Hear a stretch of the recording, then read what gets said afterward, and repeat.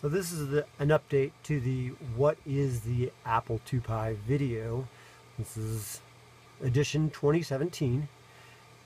What we have here is the original Apple II Pi card.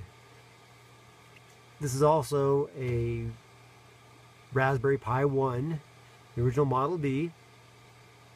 And it was designed so they fit very nicely together. The GPIO pins would plug right into the header.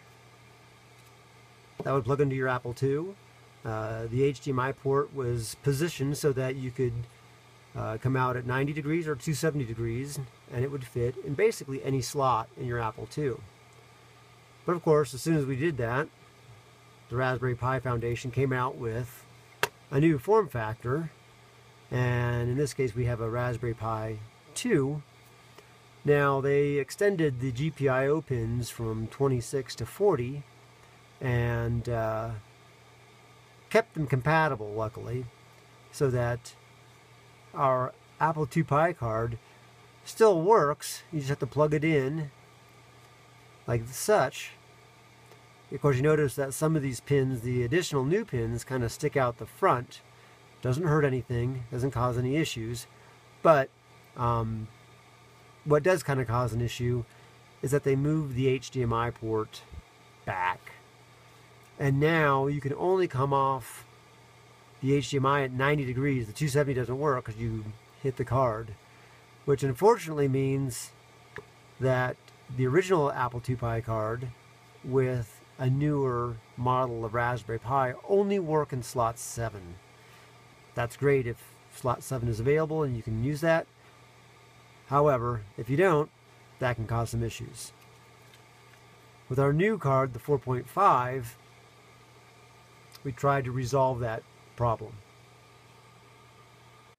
And this is the new 4.5 card where the header has been pushed forward so that the HDMI port on the newer Model Pis can now come out at 90 or 270 degrees.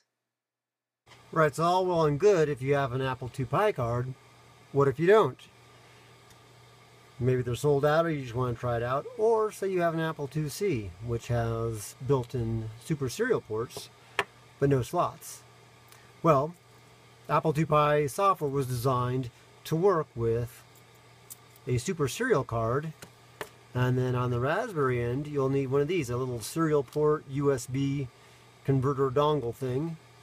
And then of course, because nothing ever matches, you'll need some sort of cable magic to, connect these things together and, gender change and, see, look at that. Of course, now this is the wrong one, so I need this thing to swap that around so that ultimately I'll be able to connect these things together. Kind of a Franken cable. It might actually work, I'm not sure, I haven't tried this one out, but this will also allow you to connect the Apple II Pi software between your Raspberry Pi and your Apple II. That just plugs right in there, so you're good to go. This is what the Apple II Pi environment will look like when you first boot up. This is a Raspberry Pi 2, the latest version, running on actually a Stealth GS hardware, and it's quite fast. It comes right up into the Apple II GS emulator environment, GS port, which is running very fast. From here you can load disk images that you've downloaded from the internet or on USB stick, or you have loaded locally. This is just the default one. Very fast, and you can just quickly exit this emulator and continue on to the Raspbian GUI desktop.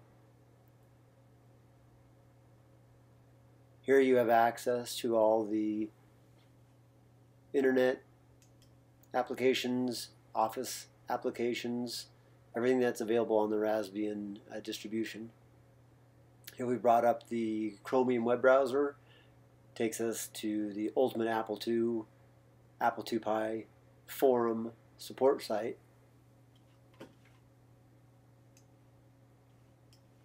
and then when we're all done, we can shut it down. There's a great deal more functionality that the Apple II-Pi software provides that you can see in following videos. But this hopefully just gives you a good taste of what the environment will look like. Thanks for watching. Hope you liked it.